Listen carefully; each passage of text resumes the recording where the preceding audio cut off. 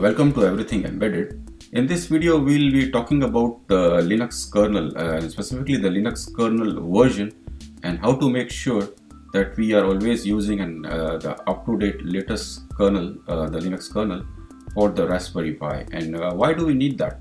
So as you can see on your screen, there are various devices available for the Pi. There are various cameras, LCD screens, various kind of displays. And if you are creating your own embedded Linux version, you will want to make sure that it will work on any of these modern devices, or even the new one which comes onto the market. So if you are experiencing problems, for example, if you have created your own embedded Linux distribution, and if you find that you are experiencing issues, or if it is not working, or if drivers are not available, or if there is some kind of a problem, so what to do basically? I mean, this is what this video was about. I had various displays, and I found that the embedded Linux which I created with default settings was not working against these devices. So what did I have to do to fix those kind of problems? So if I'll open my local.conf, so I made sure that I specified the version of preferred version Linux Raspberry Pi as 5.4. What this tells Yocto is that to fetch the source for the 5.4 version of the Linux kernel, which was the latest at that time when I was building this image, when I was building this embedded Linux image. So this was the latest version at that point of time. And when I ran it against the devices, against the various LCDs and different screens, my embedded Linux distribution started to work, including the audio and the touch screen as well. So where does this number comes from? Where does this 5.4 comes from? So let us explore that. So if you go onto the Raspberry Pi's documentation page, I have put the link in the description.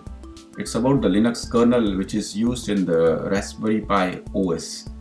So this is the same Linux kernel which we are also using in our Yocto's embedded Linux when we pull in the Meta Raspberry Pi layer.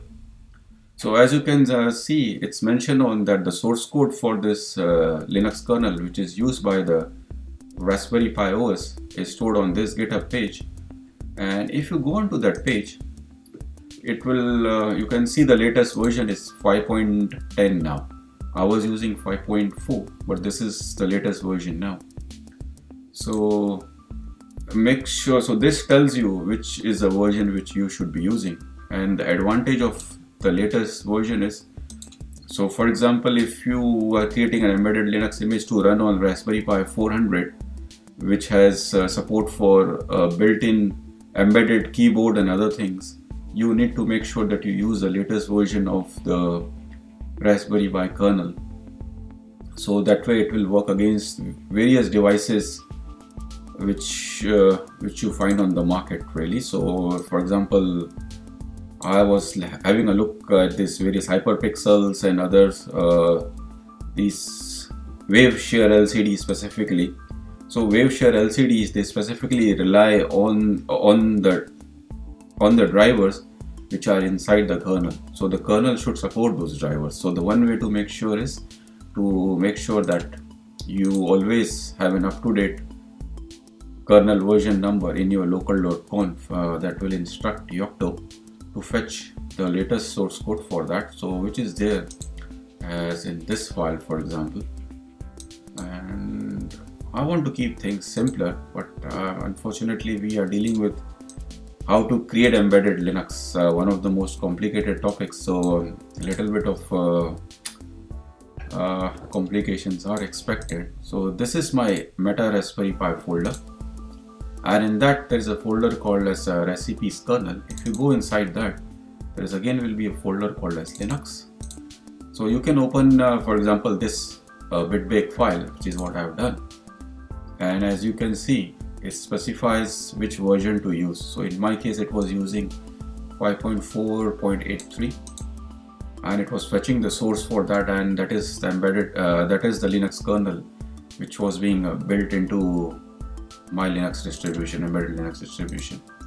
So yeah, so this was just a short video to explain that, I mean, in case if you are facing problems, or if you are finding what to do exactly, if you want to make sure that your embedded Linux version works against all the various different kinds of hardwares, be it the audio modules or be it the USB add-ons and other things, and it supports latest features, make sure to keep your Linux